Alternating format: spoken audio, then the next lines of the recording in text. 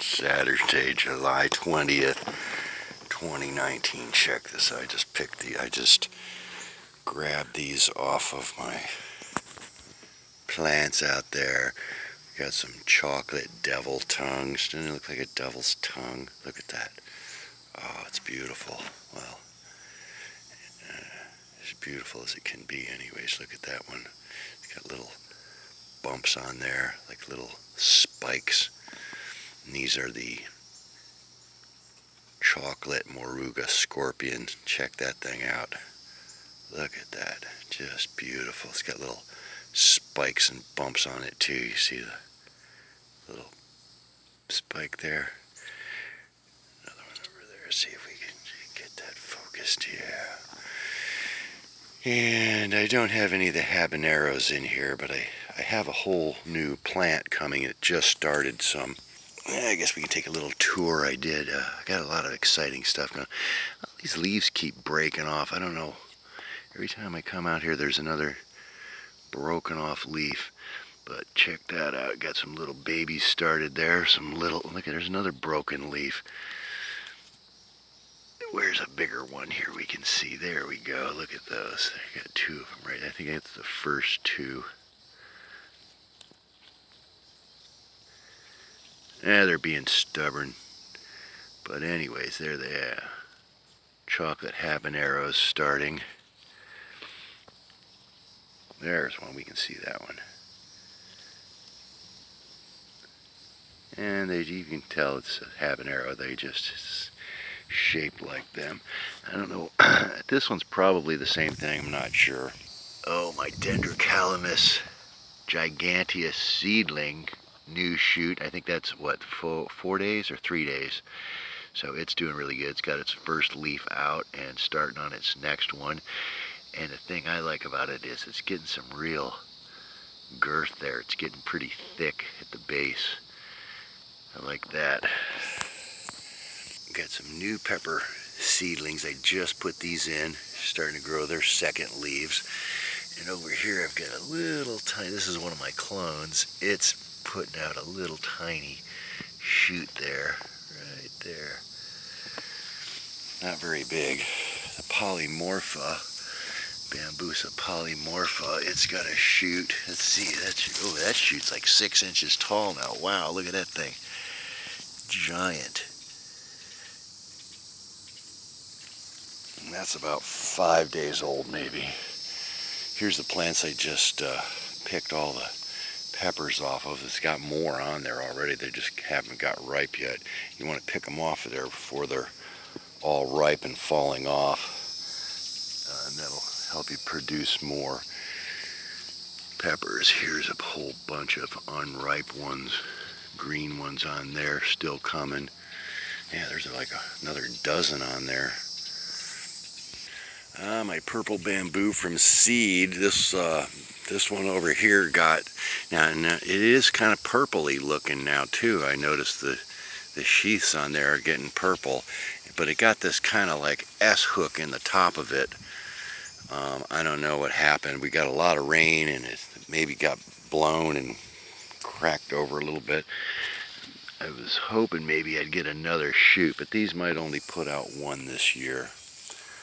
Oh, I know what I came over to see. My ginger. This is ginger right here. I've got two kinds. You can actually see it coming out of the ground right there a little bit. And I noticed yesterday there's another stem over here. So this used to be about as big as my hand. It's probably a little bigger than that now, but this all is connected. There's one big huge root under there, and it was growing for quite a while. It didn't have any leaves on it, and I went to plant a tomato plant in there, and I hit this big chunk of ginger, but it's got tops on it now. That's just regular ginger. That's just from the grocery store. I planted it and it started growing. I have another ginger, and that's this one here, and this is the Thai ginger, the quote-unquote spicy ginger. And if you break a leaf of that and crunch it up a little, it smells like, it's not that strong now. This thing's got a lot of water. It's pretty light green. I just put it over here in the shade because it was getting a little too much sun, I think. But I separated this little piece here from the main chunk of root to start another cutting, and I think it's rooted in. It looks pretty good. I also put another one over here in the field, and you can see I have a very organic kind of garden going here. I got a pineapple there, I got some bamboo, and here's some galangal here. That's the galangal, the spicy, and it's pretty much full sun. I do have this cage around it to keep the rabbits out of the bamboo. And then I have over here some nice cockleburs. These do really well here. And some ragweed, of course. Got the nice ragweed. And oh, here's some more lemongrass over here next to my other bamboo clone. If you break this up, lemony, really nice. You can rub that on you, keep the mosquitoes off too. Just rub that on your legs. Wow, it smells really good. And this bamboo clone doing really good still. Got 6 feet there.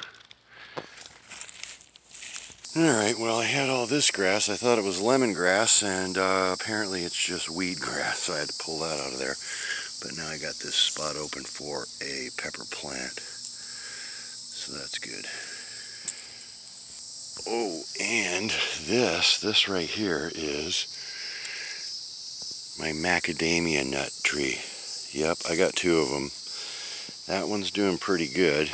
Not impressive. I mean, it went through the drought and I didn't spoil it a whole lot. It looks like it's got some little tiny buds trying to come out there, little branches trying to start. I don't know if those are going to make it or not, but it sure did like the rain, and it started growing some new shoots out of the top there. It's got 3 new tops there. We're kind of split. So that's doing good. Now, that's about 4 years old, and they're supposed to produce seeds in 4 or 5 years. I don't think it's quite ready yet. But, yeah, macadamia nut tree. Sustainable. Alright, this is kind of weird. This is lemongrass. Smells good. It smells lemony. And it's just kind of a rough, 3-4 foot tall grass. Kind of coarse, really kind of hard. And then we got this grass over here. This grows, all over the place. It's just kind of a weed.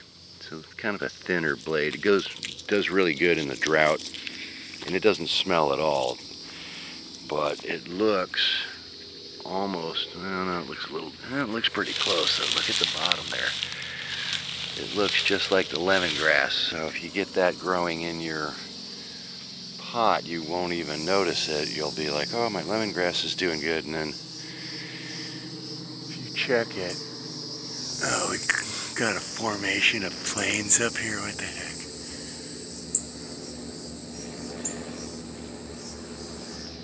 Weird. Oh, and here's my giganteous clone from Tropical Bamboo Gardens and Nurseries. Now, yeah, this seed thing, I've been doing research in the seed, and I found this Yunnan seed company, and they ship through, I can't pronounce it, it's Chinese, some import-export limited company. And they kind of specialize, or they say they specialize in bamboo seeds and supplying nurseries, and so they apparently are geared just for bamboo. And they list quite a few seeds, and they have Sinicus that they say they harvested in March of this year, so they should be, good viable seeds. So and they're pretty expensive. They're $3.50 a pop for a seed. So I ordered 11 seeds, and with shipping, and it was a little confusing because they sent me an email saying I had to verify how they were going to be shipped, but I thought I already paid for that, so I emailed them back, and I didn't get a response yet, but I did get a notice from Alibaba that they shipped. So my seeds are on the way from Yunnan bamboo seeds. So yeah, all my shoots are doing really good here. That one's finally up above the trees. That one over there has been up above for quite a while. Oh, this one over here is getting out of the palm tree too. So all those are like 16 feet or so. And of course my ones that were just 3 feet tall last year, I think that's a 10-foot ladder there. So most of those are at or gonna hit 20 foot any minute now. There's a nice half-ripe chocolate scorpion. The stem doesn't look too good on it, so I might keep an eye on that. Oh, let's go look at the bees. Oh, better yet, let's look at the worms. I got a story about my worms. I did something horrible. Now let's take a look in here, see what we got. It's been flooded a little bit, but not. I had it covered up and only got a little rain. There's a nice eggplant that needs to get buried. And if you look in here, I've got some crab shells, and look how soft they are already. They've only been in there a week or two. Some of these have been up on the top. Crab shell, oyster shell, or not oyster shell. Well, yeah, oyster shell too. You could. I wouldn't do too many because they're kind of heavy and they break down really slow. But your crab shell and lobster shell, that's what I was trying to say. Those break down really quick, and they put a lot of phosphorus in there, and they promote the growth of chitins, K-I-T-E-I-N-s, I believe. Those are a little microorganism that help defeat and kill your nematodes, which attack your roots and do a lot of damage. Well, there's not too many worms over there. Got to stir this thing up. But I did a horrible thing. I was out here and I had some ants. There's all the worms. I had some ants in here. Red ants were trailing in. And I was like, oh my God. And I thought it was just a little bit in one corner. And I started pulling them out and throwing them over the fence. But then I noticed they were all through the whole bin. They were everywhere in there. So I grabbed the only thing I had, my sprayer, and I put some diesel fuel in it because I was doing some purification by fire on some weeds and stuff. So I sprayed the corner a little bit, and then the sprayer wasn't working really good, and I ended up spraying quite a bit of diesel fuel throughout my whole worm bin. Yeah, that sounds horrible, doesn't it? It was like I said, a little extreme, a little more than I was planning on, but I kind of just got the whole surface a little bit, and then where they were really bad around the plastic and stuff up here, it got maybe a little extra. There's a little spider in there. So I thought, oh my God, I got to check this the next day and see if I killed all my worms or not. And I went in there, and it was like I never even did anything. The worms were up at the surface. It was almost like they enjoyed it. There were no ants anywhere in the bin, and the worms just didn't even really notice it. They were all over the place. So I let it sit there for another day or two, and then I stirred it all up, and here they are. They're doing great. Diesel fuel and worms, who knew? Look at all those worms in there. Going after that crab shell. It doesn't matter, the crab shell breaks up anyways. Put a little azomite in here, a little A to Z micronutrients once in a while. That's good. But yeah, I need to stir this up really good. It's been kind of wet. It's really packed down in the bottom. Ooh, that's where all the worms are.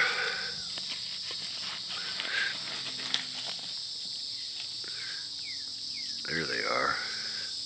Yeah, I gotta flip this thing over. Let's go look at the bees. Alright, here's my bees. Now, these aren't like, man, with a Chinese girl, what's her name? Liziqi? I don't know. I think it's Liziqi. And ooh, I gotta be careful. I don't have any gloves or anything on. No head net. So yeah, this is my bees.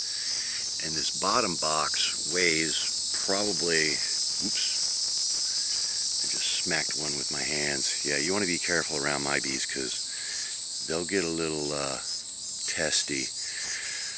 Anyways, this bottom box on here is like really full. There's probably 80 to 100 pounds of stuff in there. I mean, it's heavy. And then the top box has only got 5 frames in it. And 2 of those frames are getting pretty full, and they're starting on a couple more. And it's got a queen separator in between, so it's all clean honey up above with no brood in it. So a couple more months after, oh, that little bottom's open a little bit right there. I have to get in there. Whoops, another one's bouncing off of me. We don't want to push these guys very hard with no, I am a little bit allergic to bees, so I got some, oops, oh, I got some steroid in there. Man, I'm getting all chewed up. Look at all those bumps on my leg. That's just from the little no-see-ums out here. So yeah, bugs are a little vicious here, not like in China. All those bees have stingers. And ow, what the, mosquito. So yeah, bees are looking good, working hard. Got a lot of rain, so there's a lot of flowers out there for them to harvest. A lot of nectar. I think the palm trees, which is probably their main source of nectar, they're going to be blooming. Well, they pretty much bloom just about all year round, especially in the summer when it's raining, so they'll have a lot to work on here. Oh yeah, since I was showing peppers, this pepper over here, that one's got a bad dead stem on it. We got to pick that. This plant always, it must have been crossed or something from the seeds that I got. It always gets this orangish yellow kind of color. Whoops, let's see if we can get a shot of them. And once they start to get some color on them, they go bad really quick. See, that one's bad there. It's all soft. But if they start turning a little bit of yellow or orange and you pick them right away, they're usually good. They're fiery, fiery hot, and they almost always have liquid inside of them. So those are really, oh look, there's some new ones coming up there. So yeah, I bit one yesterday of the scorpion peppers and turned it upside down. I didn't chew it up very much, I just spit it out because that's enough. And so I bit the end of the scorpion pepper off. I tipped it upside down and juice came dripping out of it. Very juicy. Oh, I got some cotton growing there. My cotton always does good here. This cotton's ready to be picked. Oh, maybe I should go weave this into something. It'd be like Liziqi and make some. Oh, there's the flower. See, cotton flower. Cotton. Where is it? I saw one here somewhere. Oh, there it is. There's one. There's the bulb. Once it gets pollinated, it looks like that. And then once that pops open, the shell breaks open like that, and you have all these little packets of fiber inside there. So there's cotton for you.